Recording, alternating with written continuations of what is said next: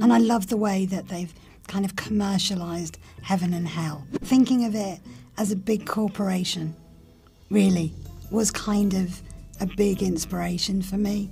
So imagining it being a boss, being, you know, really getting the lowlies, the Muriels, to do the work. Delegation. While they just sit, delegate, reap the rewards and the status, you know, and throw it about and only come out when they really need to.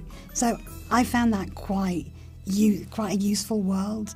And I love the way that they've kind of commercialised heaven and hell in that corporate world. I imagine heaven as something, like you're saying, you know, cooperation and delegation, that kind of stuff. It's straight lines, it's direct. That's the kind of, you know, this is what we're doing.